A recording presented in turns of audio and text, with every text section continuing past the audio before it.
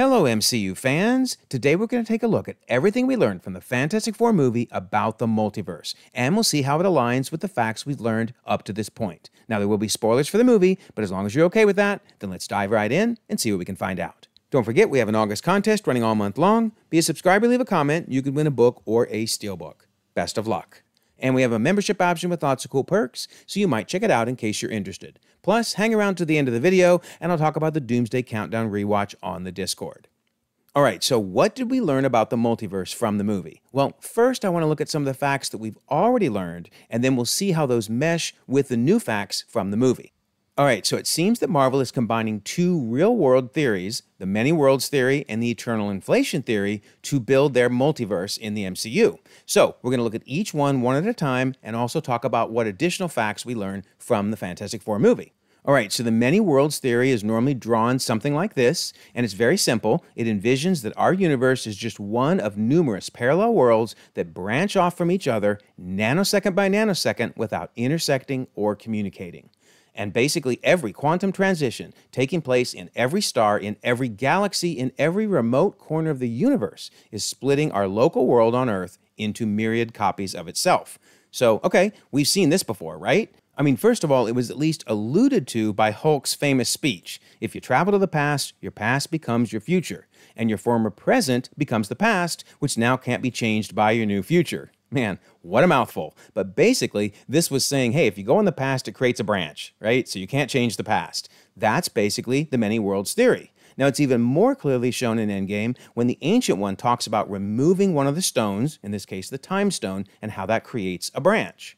Alright, so then we continue to see the many worlds theory come into play during the Loki series, the nexus events that create branches. Obviously, we saw lots of branching throughout the series, and of course we saw branching in Deadpool and Wolverine as well. All of these are examples of the many worlds theory. We also see it with the branching from the What If episodes. This is from the Timeline book, showing us how each of the What If episodes branches off the sacred timeline. And of course, the most famous example of the many worlds theory is Loki's tree. I mean, it's basically a tree with branches. Okay, so do we see the many worlds theory in the Fantastic Four movie? Well, you got to dig really deep, but this Engineered magazine has an article written by Reed Richards named Quantum Realm 101. So obviously, if he understands Quantum Realm 101, then he understands 201, 301, 801, etc. I mean, the dude is the smartest person alive. And obviously, quantum physics is the reason we get the branching. That's why things in the many worlds theory work the way they do. So this indicates that Reed understands the many worlds theory as well as quantum physics in general. Alright, so then let's talk about eternal inflation. Now, of course, in Far From Home, Mysterio was full of it, right? He was not multiversal, he was lying. But Peter's response is what's so interesting. He says, sorry, you're saying there's a multiverse? I thought that was theoretical. That changes how we understand the initial singularity. We're talking about an eternal inflation system. So I want to point out it's actually Peter himself that brings eternal inflation into play in the MCU. Okay, so what is eternal inflation? So the theory of eternal inflation says that once inflation starts, it never completely stops. Rather, it ends in places and universes form there. We call them pocket universes because they're not everything that exists, and we're living in one of these pocket universes. So notice the big difference here. These are not connected to each other. They're not branched. Quantum physics is not what's causing this. It's basically multiple singularities, multiple big bangs are creating this. Alright, so where else have we seen eternal inflation in the MCU? Well, He Who Remains himself talked about it when he discussed universes stacked on top of his own. Notice they're not branched, they're not connected, this isn't quantum physics, this is eternal inflation, because obviously He Who Remains understands quantum physics and the many worlds theory. He's the one that created these monitors for the TVA. So what he's showing Loki and Sylvie here is a different concept. Universes that are not connected, instead they were created by eternal inflation. We also see it discussed by the Beast when he talks about realities parallel to your own. And sure enough, in the Fantastic Four movie, Reed discusses this equation not only confirms alternate dimensions, but it suggests that parallel Earths exist on different dimensional planes. So once again, this idea of parallel Earths. And keep in mind, he understands quantum physics. If he was talking about the many worlds theory, he would have said branched universes. Instead, he's talking about parallel Earths on different dimensional planes. And in fact, we see that in his diagrams, right? These look definitely like parallel Earths, not branched, not connected, but parallel. And here we see on his chalkboard a rough sketch of a Penrose diagram. And if we look at the actual scientific theory behind it, it's taking you from one universe to another parallel universe. So not branched, but parallel via a black hole.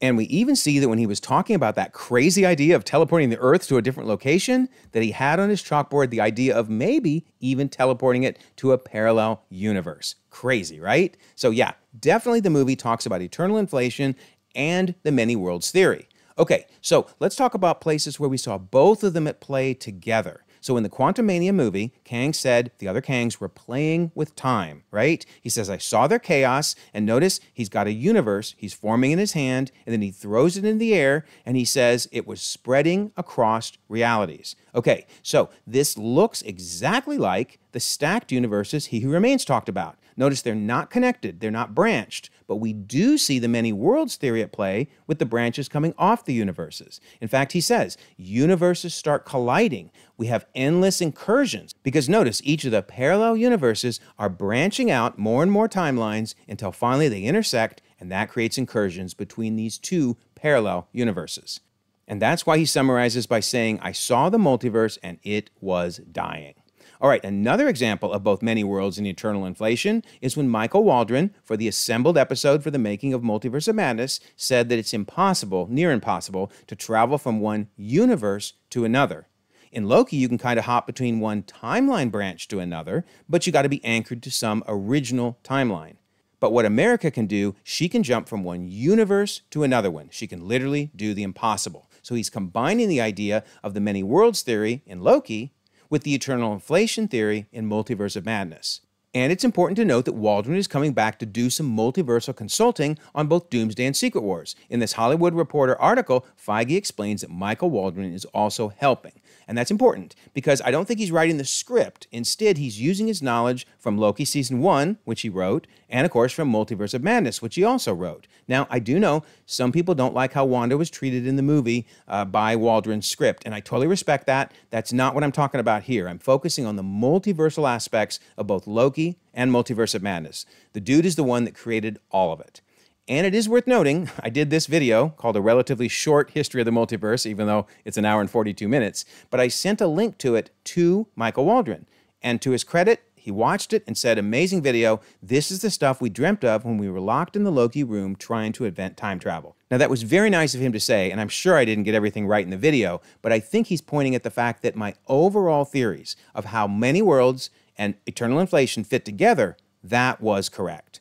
And I think both of the two theories come together so nicely when we look at Loki's tree and how it relates to the rest of the multiverse. So Loki's tree is obviously Earth 616, with Loki sitting at the bottom, basically giving it life, and all the branches are the what-if branches. Now, I believe that that is the many worlds theory. Then eternal inflation is where we get the other universes, 838, 828, 10005, the Spider-Man movies, Daredevil, Blade, you name it. All of these are separate universes. They are the eternal inflation part of the theory. So that's how the many worlds and eternal inflation come together, and that's why we're going to see the incursions happening between these universes and the tree. And then I think it all comes together nicely with this incredible summary that Aegon V left on one of my videos. This is fantastic. So she says, a multiverse is a forest of these trees, each with their own Big Bang, eternal inflation, and offshoot timeline branches, many worlds, and these trees are canopy shy. If they touch each other, they may annihilate each other. Tony Stark figured out how to travel up and down a single tree and between its branches, vertical travel. America Chavez can travel between trees, but always seems to arrive at the same relative time period of that tree, horizontal travel. And the Kangs, and I would argue the TVA obviously, can do both. They can also stand outside the forest and marvel at the trees. Incredible. I think that perfectly summarizes everything that we've seen basically since the beginning of the multiverse saga. It all comes together so well. Okay, so let me know your thoughts on all this. Do you think these theories are right? And do you think the Fantastic Four continues to build upon these theories as we head towards Doomsday? I love to read and respond to everything, so let me have it. Give me all your thoughts, positive or negative, about these theories. And don't forget, we have that August contest. Be a subscriber, leave a comment, win a book or a steelbook. And we have the membership option in case you're interested in that. And I always love to mention the Discord. Here we are actually talking about this video when people are asking, hey, did the Fantastic Four movie give us anything new about the multiverse? Well, these are my thoughts on that. And I promised I would talk about the Doomsday Countdown Watch on the Discord.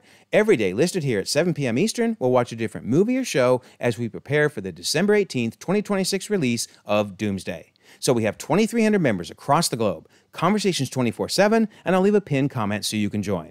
Also, if you don't mind, like this video, subscribe if you haven't already. You can check out more content, and we'll all continue to enjoy the ever-growing, the ever-changing Marvel Cinematic Universe.